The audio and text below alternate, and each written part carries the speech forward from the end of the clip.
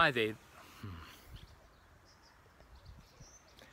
Hi there, this is Mark Lyons, and we're continuing on in our series, Lessons from Eagles.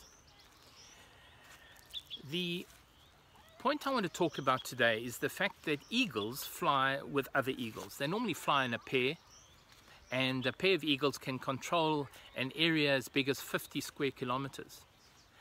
But you never see an eagle flying with pigeons or with ducks, okay?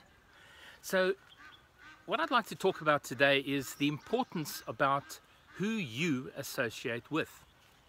Are you flying with people who will take you to new heights? Or are you involved like this duck behind me? Are you involved in mixing with the wrong company and people that will drag you up? So you're either mixing with VRPs, very resourceful people, or very VDPs, which is very draining people. Well, the choice is yours. Thank you, my friend. Bye.